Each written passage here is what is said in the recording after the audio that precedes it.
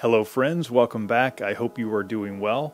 So sometimes I just feel like the luckiest person alive because some opportunities come my way that I cannot refuse. I'm gonna make him an offer he can't refuse.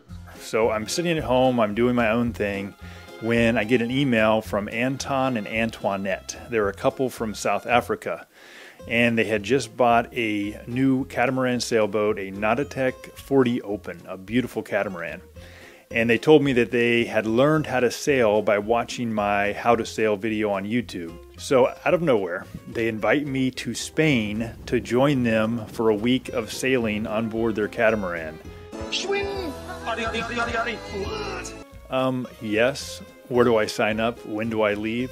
So I pack my bags and I head to the airport at LAX, and I go from LA to Barcelona, and that's where the story begins. Or is it Barcelona?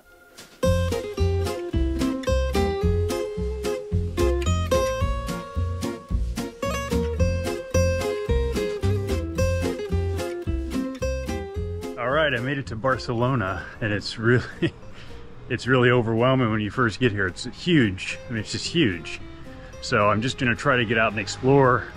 Not even sure where to start, to be honest, but gonna try to find the main street here. I found my little hostel. I'm staying at a little hostel in a neighborhood. I don't know if it's, you know, a common kind of neighborhood. It looks really quaint, and there's little fruit stands and little kind of fancy coffee shops. But now I'm gonna walk down to the main street, and I'm gonna find the what's it called? La Sagrada Família, whatever the famous places with the spires. So here we go. I've made it to the La Sagrada Família.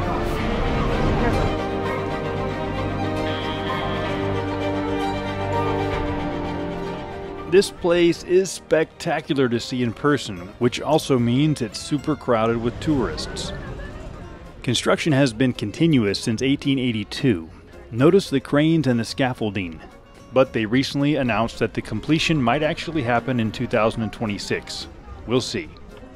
You can go inside the cathedral, but unfortunately I waited until the day of to check for tickets, and they were all sold out for the day. Definitely get tickets in advance if you want to go inside. Still, I was happy enough to see from the outside this absolute marvel of a cathedral.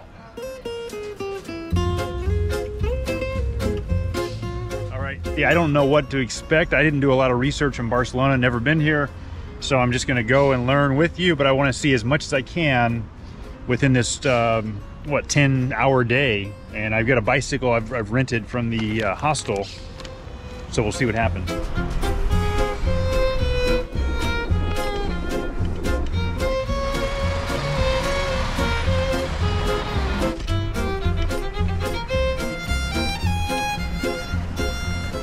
You can probably hear my bike is kind of creaky, but I'm going to continue up to that Park Grüell or whatever. It's up some pretty good hills to get there.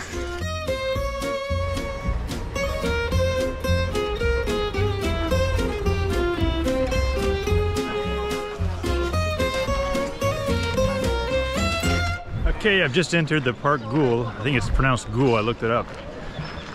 But I'm standing here in front of the little plaza, which has the world's largest park bench all the way around here. Also behind me there's all these palm trees, there's tons of these green parrots flying around. It's pretty interesting. So I'm just going to go explore here and show you a bit about Park Grüell. What else can I tell you about Park Grüell? Well, for starters, it's up on this high hill, maybe the highest point in the city, I'm not sure, but it looks out over the entire city, so you get some great views. Most of the buildings were designed by famous architect Gaudi. Man, he's the big draw when it comes to the architecture in Barcelona. And this park is no exception. Lots of fun and interesting design to see while you're walking around. It's definitely worth a visit to this park to see the funky architecture, the beautiful landscaping, as well as the great views of the city. So the beauty of a place like this, or a lot of these cities in Europe, it's like Sunday afternoon and you find these plazas that are packed with people. People are enjoying themselves, ballroom dancing, things like that in the middle of the plaza. Next stop, I'm trying to find the Casa Milà, something like that. I'll tell you more about it when I get there. But I'm just riding through my little neighborhood, Villa de Gracia. So now I'm on one of the main boulevards, obviously much bigger, but I'm just trying to find this Casa Milà.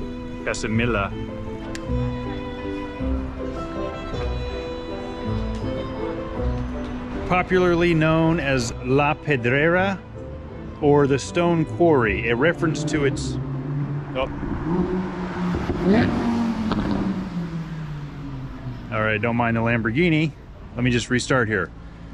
Casa Milà, popularly known as La Pedrera, or the Stone Quarry, is a reference to its unconventional, rough-hewn appearance. It is the last private residence designed by architect Antoni Gaudí. Was built between 1906 and 1912.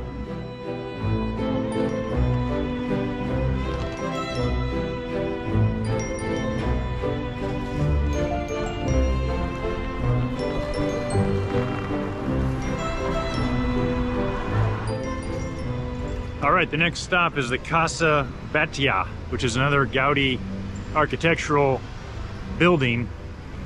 But right now I'm going down this street, I think it's like the Paseo de Gracia, which is kind of a main street. Well, not kind of, it is a big main street. And a lot of fancy shops. I just saw like Hugo Boss, Gucci, that kind of thing. I'll show you as I go.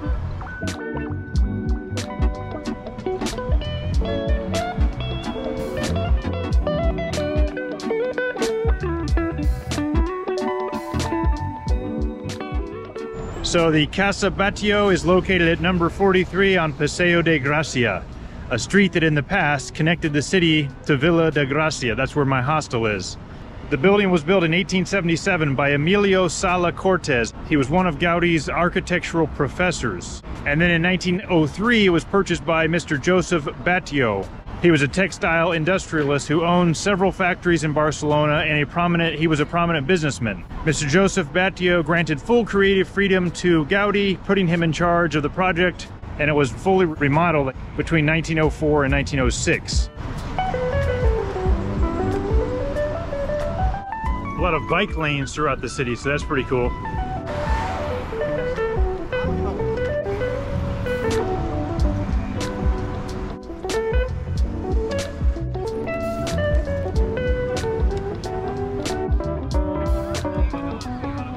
So it actually is Catalonia Day today.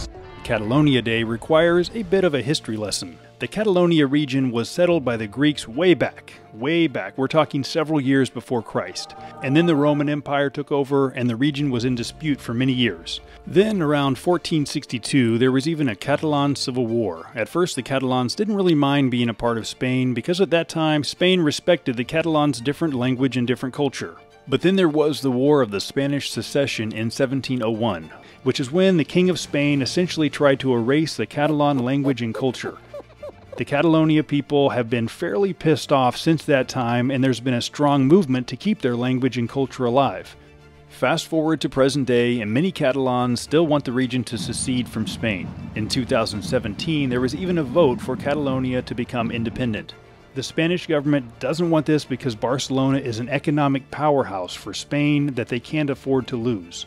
Now presently there are still a lot of opposing views about this secession idea, and on Catalonia Day loads of people take to the streets to march and protest. That's a very brief history and probably not extremely accurate, but it gives you a brief overview. Still, it was quite interesting to be here on this particular day. Okay, let's move on to other parts of the city.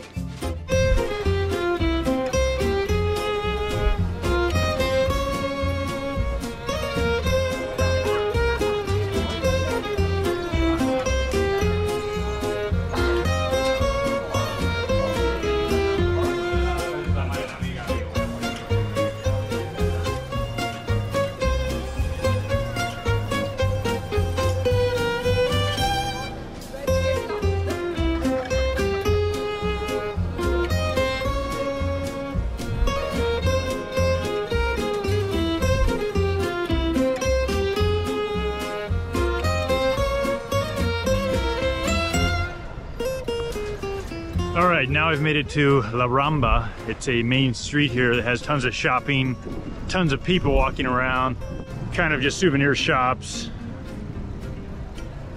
We got some pastry shops here.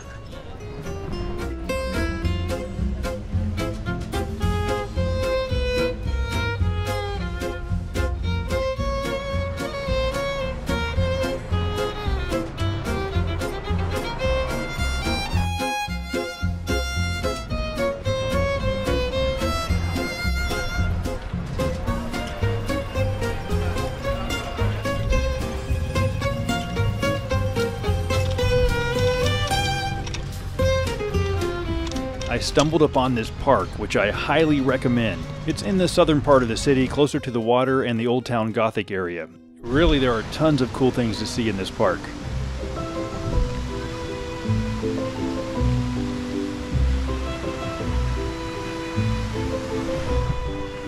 This is spectacular, and I literally didn't even know it was here. I just like randomly came upon this place. And yet another surprise. Here's like a little lake with rowboats.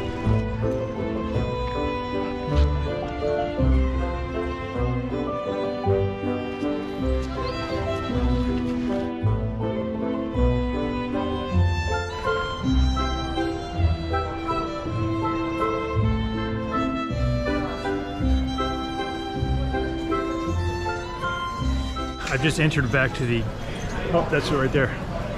I'm back at the Gothic Center, so I'm here for my tapas tour. And this is how I end my day in Barcelona.